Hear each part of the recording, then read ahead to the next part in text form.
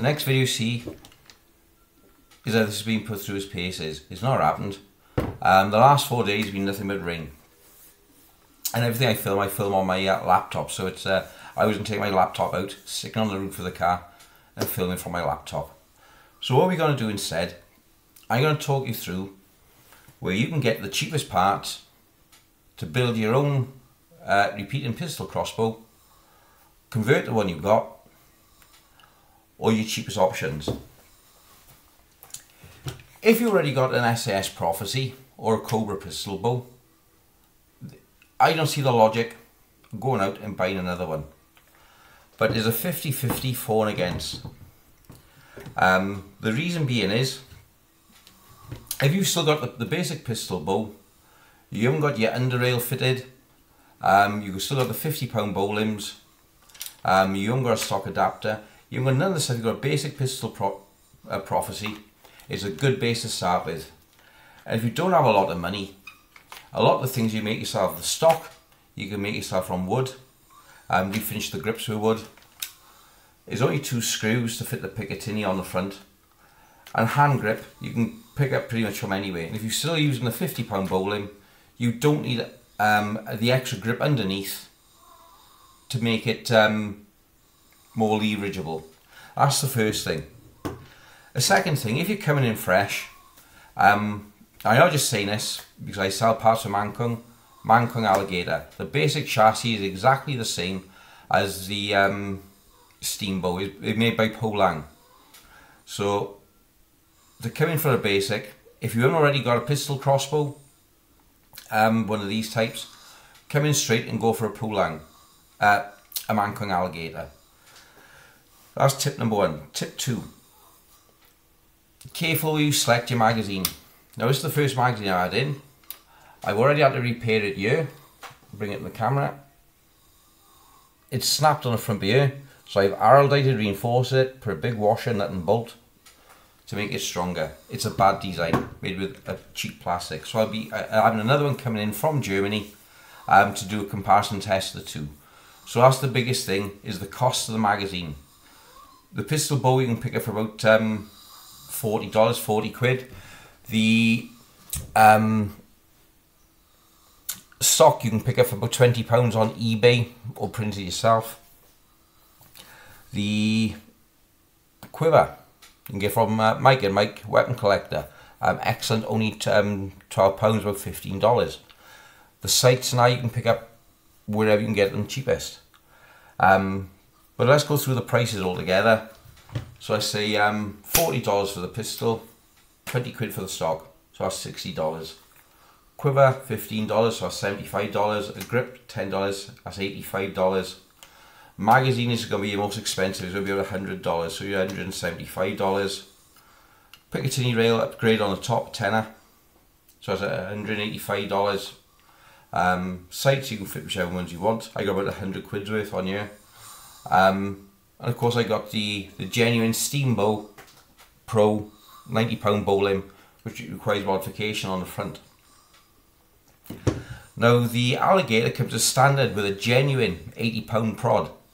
I haven't been able to test it yet, but on leverage, to operate the £90 prod using the hand is extremely painful on the hand using the ball. You do need the extra leverage of the stock for the £90 prod.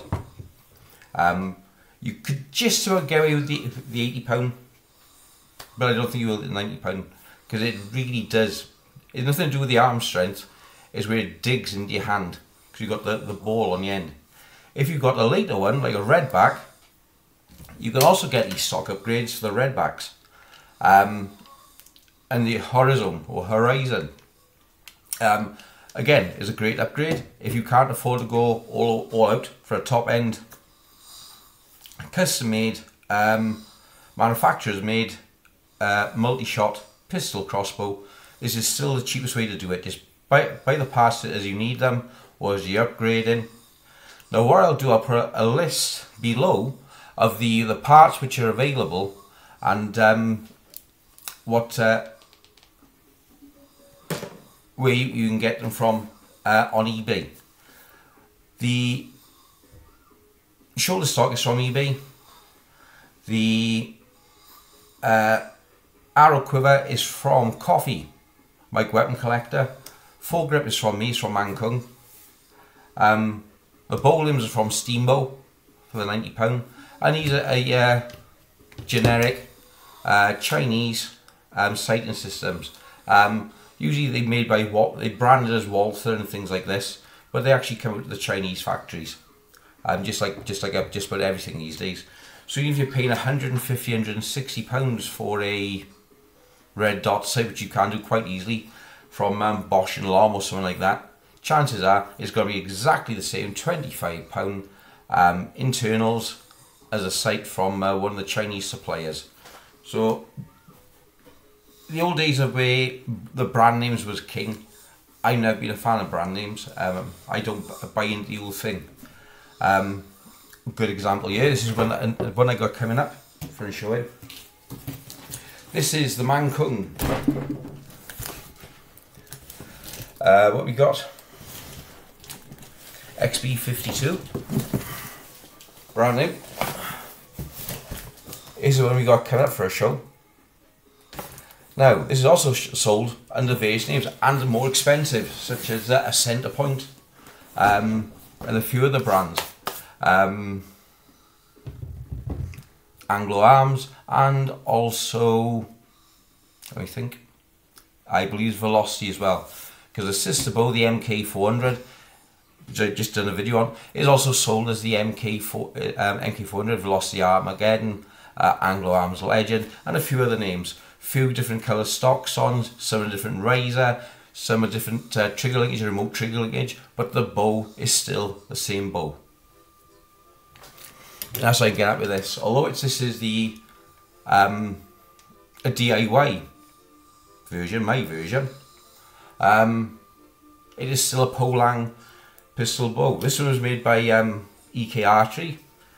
You got the EK badge on there, but it'll be the same whether it's a Mancung or whatever. They come from the Polang factory in China. So one of the things you need to do, what you're thinking of, when you're upgrading your pistol bow, is prioritise what you want to do with your pistol bow. For me, I wanted just to see what was capable with a pistol bow. And so far, where I can see it, it doesn't look as pretty on the stock as the Steambow, but it's still functional, which is where you want. Things I would improve: you could use this for magazine storage in here, storing bow tips and things like this. Spare strings, survival kit you could store in here. I look at how I can put a riser on here, because for my cheek as well, when it's in, to get that consistency, which I like because I'm a rifle shooter, I can't get my face on the cheek. I can't get the consistency. The crosshairs, the alignment is good with the crosshairs. I can see where I am with the crosshairs, but for me, I'm too far. So I'm going to make some sort of riser for my cheek. Make sure the laser's off. Right, that's off. Now we're going to look at the other things as well. If you want to use heavier bolts, should have picked up the others from over there. It's possible with my bolts, Celtic crossbows, to still use them. Although they don't fit in the magazine, they're too long. You can still just put them through the front. That's against the string in there now, again resting against string here. I'm going to cock it because I'm indoors. So you just slide them in through the front, just the same. The same with my Hornet bolts. So just slide them through the front, and you can fire each shot individually. But you just do, if I show it from this end, it will just drop down in that. It's free enough flowing to just drop straight in. So if you do fit a pistol bow magazine, you can still use custom bolts with it. If you want to use my fishing bolts, that's on another video. They extend out far enough so the nose is proud of your magazine, and you can still tie off your fishing line, and you can still use your fishing line on your loadout without changing the rest of it. So you might or might not notice I've removed the safety catch. That's for speed of loading. Speed loader.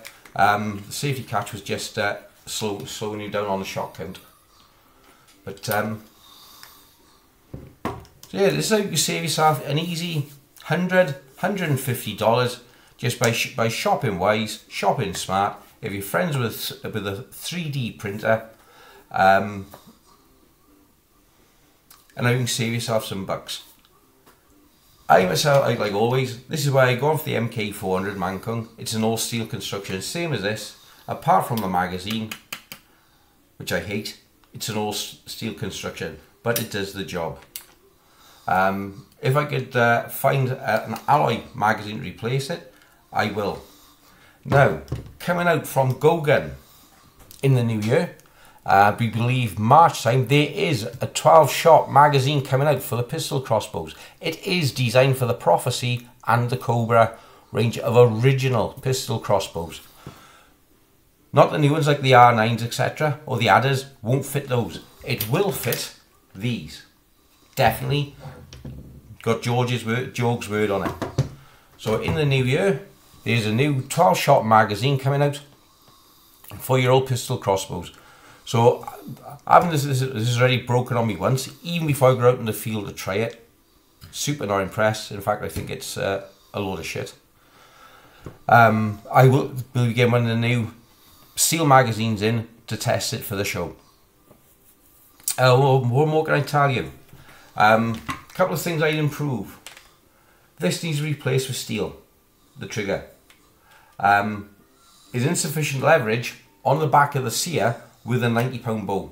It does slightly pull you off target, so you need to compensate for it when you're shooting. The grips still feel nice. Need a higher cheek piece, so that's another modification. And because it's been modified as well to take the 90-pound limb, if you've got no intention going to 90-pound, stick with your 80-pound or 55-pound prod, because once it's converted, you can't go back, and you will not get many shots out of this with a 90-pound prod because it hurts your hand. If you see my video from the other day, you will see the big red area on my hand from there, and I was from 4 shots, and it hurt. I couldn't manage a 5th shot. It just hurt too much. You need to wear a glove or something like that just to pad your hand to stop it from hurting. So you really do need the stock extension on if you've got the 90-pound limb. George is right. Okay, I think that's all I got to tell you so far. Listen, until I get outside and test it and the rain stops, it said it had been raining for 4 days, we'll be able to then evaluate further. But thanks guys. Thanks to my new subscribers. Hey Phil, he's my latest one. Pleasure to have you on board. I think next we're going to be doing MK400 or possibly an update on the slingshot restorations. I don't know yet. Okay guys, good night, stay safe.